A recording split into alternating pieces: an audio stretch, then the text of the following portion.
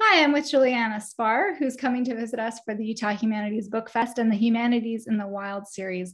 And she's agreed to speak with me and answer a few questions so that we can get extra excited for her visit.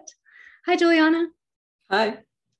Can you describe your poetry for audience members who aren't as familiar with your work? Give us perhaps a brief Ars Poetica. Sure. I think when I have to describe my work, I'm always kind of jokingly say that I'm the monstrous child of US experimentalism and also the literatures of anti-colonialism. So I kind of mean both, Gertrude Stein and Teresa Hoagland, and also someone like Césaire or Kealomoku, who was like an early 18th century Hawaiian poet.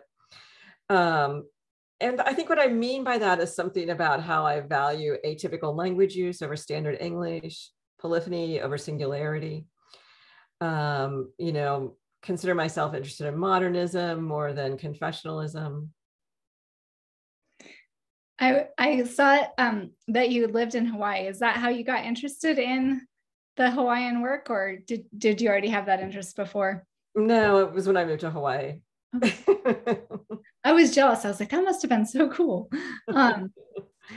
So I read your poem Responding was one of the ones that I read in preparation to talk for you today. And I really was struck by that line. It is impossible to speak about something. It is only possible to speak beside it. And I wanted to ask you, because a lot of the work that I found of yours and descriptions of your work talk about your work as politically engaging and engaging with conversations that are happening in larger culture in a very direct way. And I just wanted to ask you how you see the relationship between poetry and political activism, particularly in this current moment. Mm-hmm. Yeah, it's such an old line. I was slightly amused by it because I was like, I can't imagine writing that now. Really? I really like it. Thanks. I think of poetry's relationship to political activism is like really weird and contradictory and not necessarily super close or doesn't entirely make sense. So on the one hand, like poetry is kind of undeniably the genre of literature that's most likely to show up at a protest or most likely to be scrawled on like a cardboard sign that people have, held up. Like, you've seen like lines from Emily Dickinson and, endless things at protests around that. And people often read poems at protests, which I think often suggests that there's this really much more robust relationship than there is, because at the same time, poetry is like one of the most elite art forms. One of the most divorced from everyday life, one of the genres of literature that has the smallest of all the audiences, and it's really small. And so, I think that contradiction is always kind of interesting, but whenever anyone says that like their poetry is their activism, I'm always like, nah, yeah, I'm slightly suspicious of that in general. But at the same time, I always think that like content about life, which often gets coded political, often shows up in poetry in these ways. And it's often kind of interesting. And I find it often inspiring and I like to read it at the same time. And you are like a politically active. I was reading about your work in the encampments, and you weren't just writing poems, you were actually in the encampments of the 2011 Occupy movement. Is that right? So you're kind of doing both at the same time? Yeah, but I don't feel like I show up in those places as a poet, really. I just kind of like try to show up as a body. Fascinating. Yeah, I wondered if there was so much excitement about the poet at the inaugurations, at this presidential inauguration, that I was like, maybe this is the moment that poetry will become the political weapon that we need right now.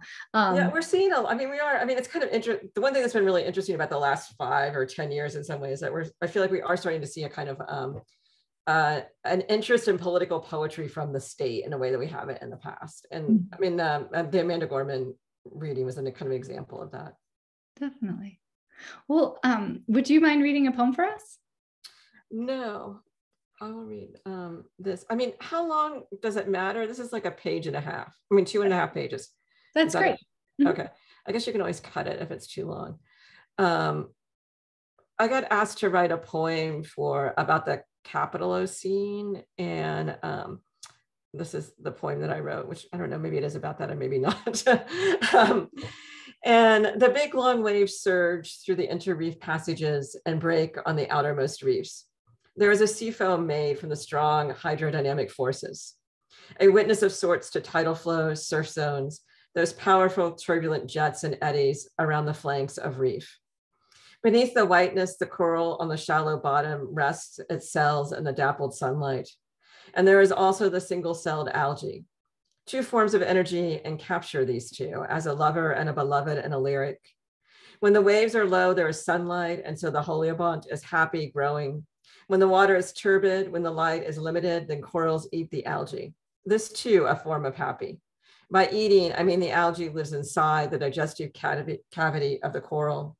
By happy, I mean the give and take of vitamins, trace elements, nutrients, carbon dioxide that should be understood as the most primal of loves. The lesson here, one of living in or on one another so as to build, maintain, and defend. One could make a politics of it. That is what confused Ovid did, misunderstanding the coral as stone, not understanding its life. In his telling, Perseus created it when he nestled Medusa's head and plants he found below the waves. This was right after he slayed the sea monster so as to win Andromeda. Andromeda, she too was something else, something impossible for him to recognize, for she is lapped by sea foam, as the Loeb puts it, meaning she was of this intertidal realm of the coral and the algae.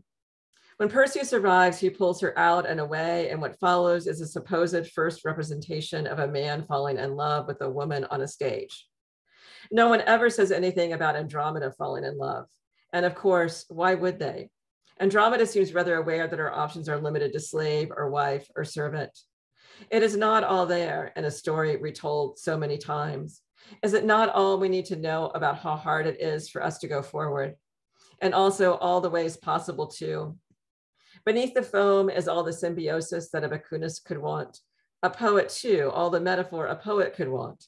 All the choices for imagining survival as living in or on one another and the coral-rich intertidal zone of Andromeda. Fish flickering in and out, the big long waves surging through the inter-reef passages to break on the outermost reef, where a sea foam is made from the strong hydrodynamic forces.